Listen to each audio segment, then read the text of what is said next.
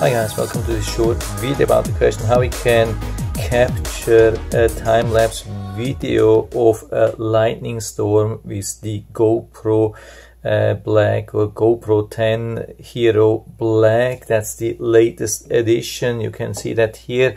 By the way, of course, I'm using it with this media mode, which is very helpful for a couple of things, but of course for the lightning storms you don't need this housing, but yeah, it's just a little bit complicated to take it away, so I leave it like that. So it's the same thing with the settings. Of course we switch here between the normal video mode and the photo mode and the time-lapse mode. Here we are in the time-lapse mode, and what we need, I mean, we have three of the different functions. We have the time warp, we have the time-lapse, and we have the night lapse. And of course we are using the night lapse here. Then we go to the settings here on the right side, and the only thing which we have to adjust is the shutter setting. I mean, unless you want to do some crazy stuff, but usually it's not needed.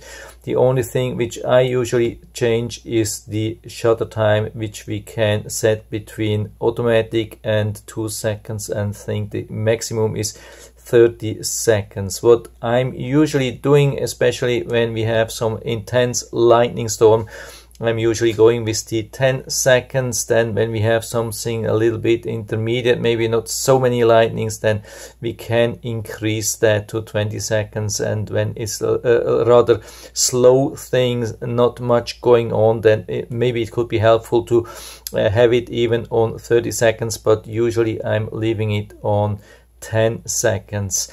And I have prepared a couple of different videos for you where I'm going to show you that for 10 seconds, which you can see here. I think it was doing pretty well.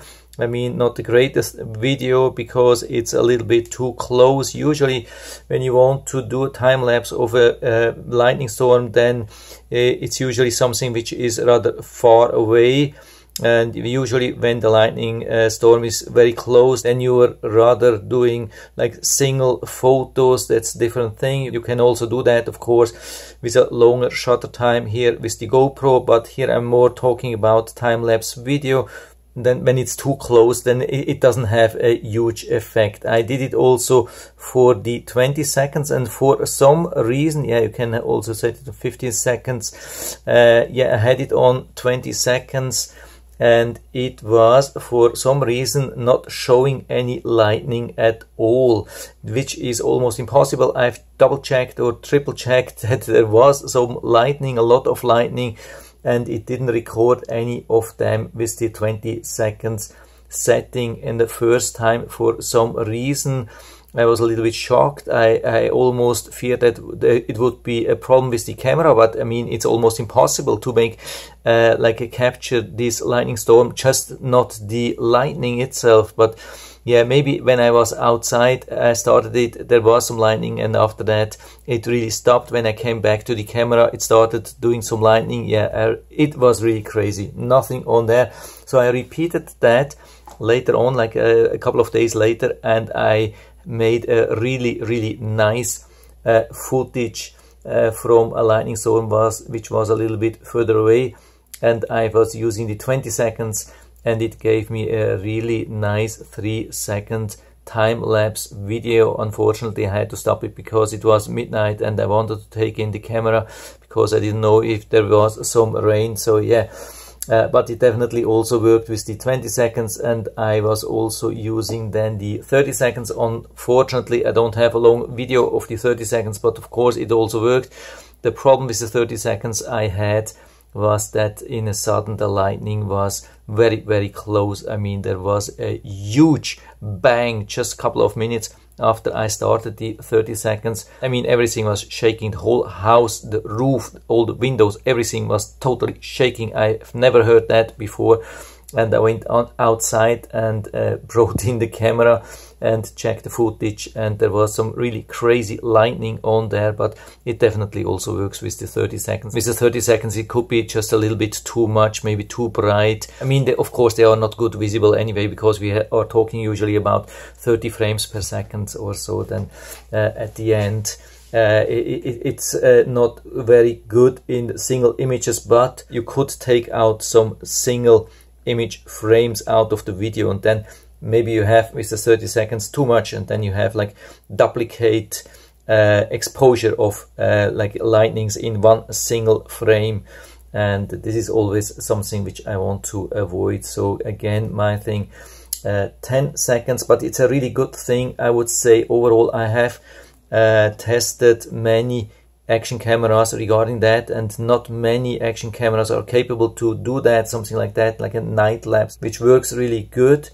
I had one which was only around $100 or not even that, and it was really a good one, but it's not on the market anymore. I can't even remember the name, but usually normal action cameras which you can buy for like $50 or maybe $100 or so, they are not capable to do that. They can usually do like time-lapse video, but with the night lapse it's a total different thing, because you want to have this longer shutter time, and that's not possible with a lot of cameras. So the GoPro is really nice. Also, what's really nice, if you check my footage, that lights which are turned on, maybe you can't turn them off, maybe solar lights which you can't just turn off easily, and they are within the frame, they do not overexpose the whole video. That's very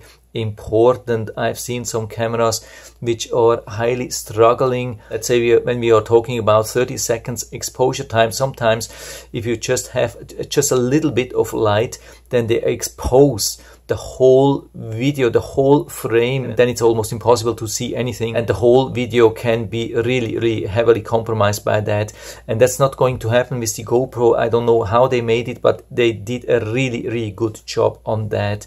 Even with the 30 seconds exposure or like shutter time, even when there is some light, it won't ruin the whole footage. This is what you especially see like in the 20 seconds video, where it's almost completely dark. You have just the stars and the lightning storm and the lights, some solar lights, and it's still very clear. I love this thing. So my full recommendation for the GoPro Hero 10 Black, if you want to record some time-lapse of lightning storms. And if you want to buy it, I'll put down the link to the Amazon listing down into the description, so you can check it out and order it right from there if you like it.